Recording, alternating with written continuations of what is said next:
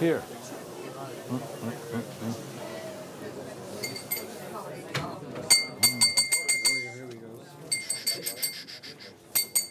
Hello and welcome.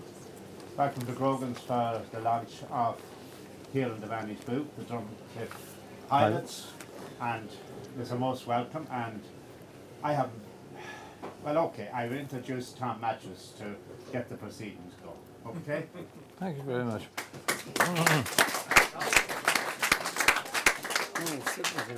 Well, welcome, ladies and gentlemen. Habemus Liber. We have the book after 14 years' wait.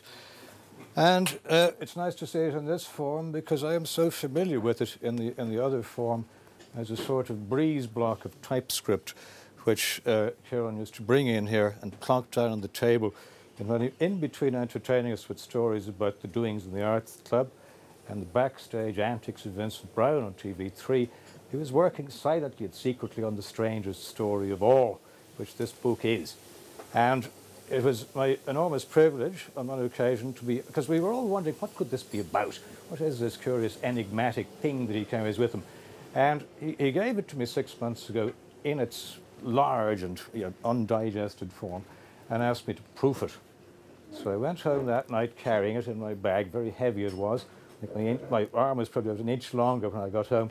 And sat down, took out the red pen around midnight and began the corrections.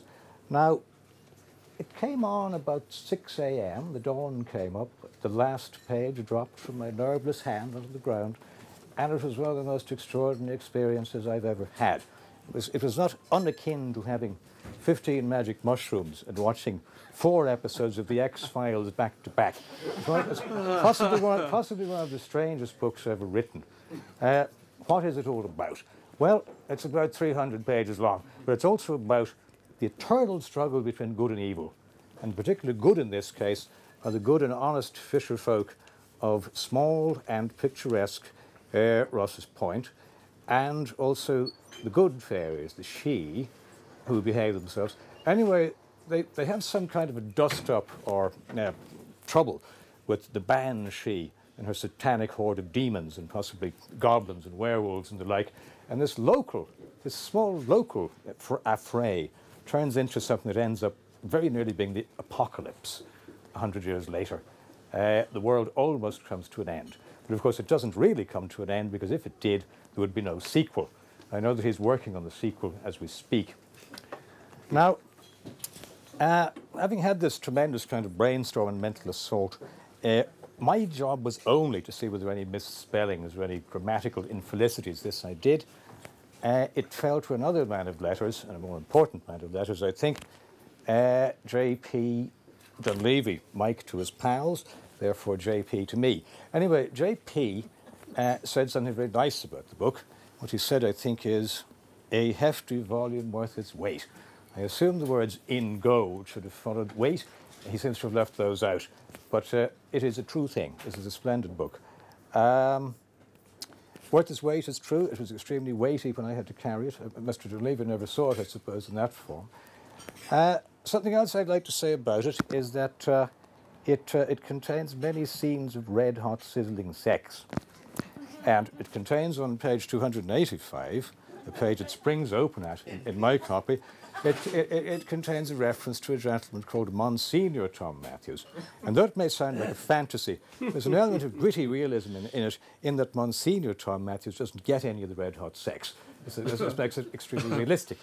I'm pleased, too, that it is an illustrated book, because the tradition of illustrating books for adults is one that sort of faded out around 1920, I think, with Conan Doyle's Sherlock Holmes books, which were illustrated by Hamlet Brown. One thinks, of course, of Alice in Wonderland. There's Carol in Tenniel. One thinks of, I suppose, of Cruikshank and Dickens. One thinks perhaps of even of Don Quixote and Dore. Something I wanted to say also about Dunleavy is when he wrote his own first novel, The Ginger Man, he had an extraordinary success with it. He managed to sell 45 million copies worldwide. So I'm going to wish Kieran a lot of success in that department. Though the end of the world doesn't happen in the novel, the end of the world has been predicted since the beginning of the world, and it never seems to happen. I suppose sooner or later it will. And I hope that the ending of the world is as happy as the ending of the novel. But something that does come along with monotonous regularity over the last couple of thousand years is Christmas. And any minute now it's going to be Christmas 2009. And Jesus will be 2009 years old. I think it would be only right to celebrate this happy event by perhaps buying a couple of copies of Kieran's book. For some reason, it's amazingly cheap. It's only about 10 euros. Maybe it's a special offer tonight. But what could you get for 10 euros? You could get 2 pints in here. Good plan. You could get the 2 pints and buy the book. So I would like to thank everyone here. I'd like to thank you all for coming out on this beautiful Irish day. I would like to thank Tommy Smith for the use of the hall and for his constant support of the arts, which is to be keep doing it. And I would very much like to thank Kieran Devaney for writing the book and for according me the tremendous privilege of being allowed to launch it, as I now do. This book is well and truly launched. Thank you. Thank you. More. Now, silence, please. I think now they were good names for black babies, chucking long-dead grandmother Martha. Did the others go to limbo? Asked little also-dead Billy, speaking out loud, a little more sure of himself. Shipwrecked Spanish sailors and stillborn and aborted unbaptized babies, laughed long-dead grandmother Martha. Whatever happened to Sailor Willie Crawley, the postman's black and white collie dog, who jumped out of his boat and swam to the shore as Willie rowed back from Coney Island after he delivered the mail? Asked little also dead Billy, as an empty famine grave. Thank you.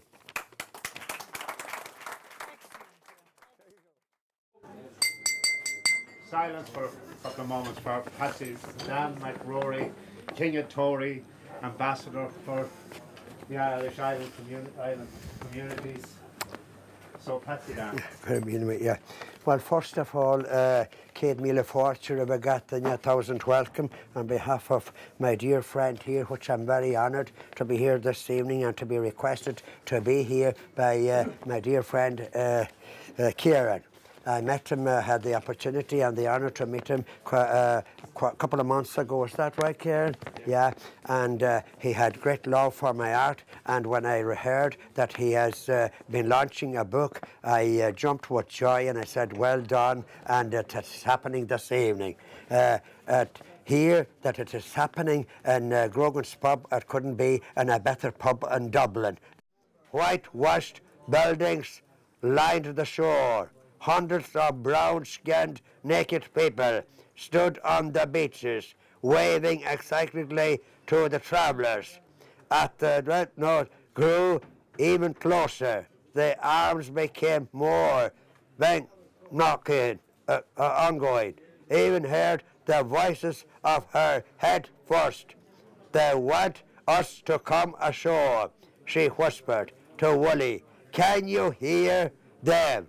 I can feel them, said Wooly. Let's join them, she giggled, unbuttoning the front of her dress to expose her white naked breast. Shouted Wooly father. And we see them all the time. Yeah, but not really. Céad Míle thank you.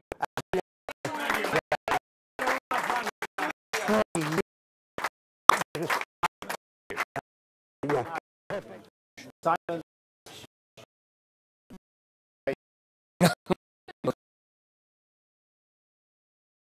Well, what can I say? I just thank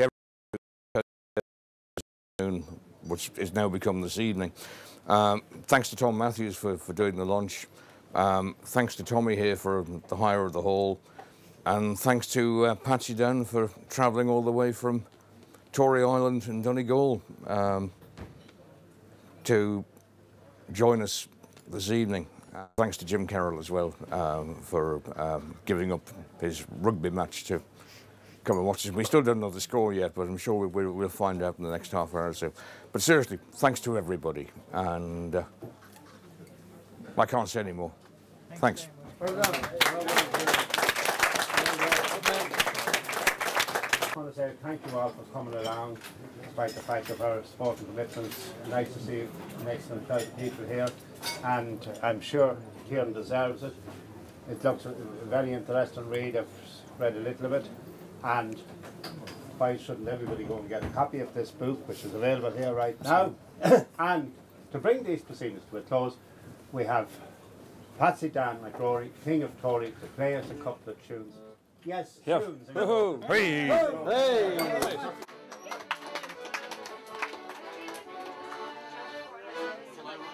Yeah, we're quick. It's my brother, Dara, D-A-R-I-G-H. She reminds me of my sister. Let the I could never tell you the first box player that ever got an opportunity to play. I would say that could be a good Patsy, Should I play some They kept gas doing this. Should I play some Patrick's Day over? They're on the Scotland, Maya. I played St. Patrick's Day over at the Town Hall in Manchester as well.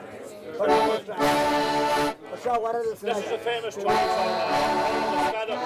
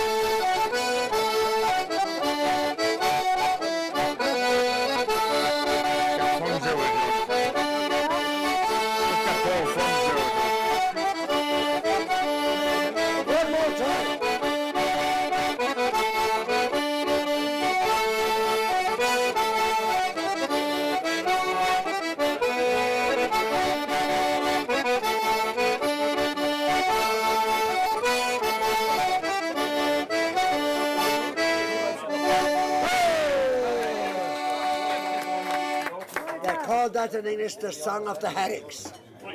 As an old man from Tory, Ireland, could no longer sail, could no longer fish herrings, and got into the age of 80 whatever. And the cliff was only a few hundred yards away from him. Every morning he would take a run up to the cliffs and walk up to the cliffs. And as tears would come to his eyes, he sat at the fire during the winter time and composed a song, the Song of the Herring.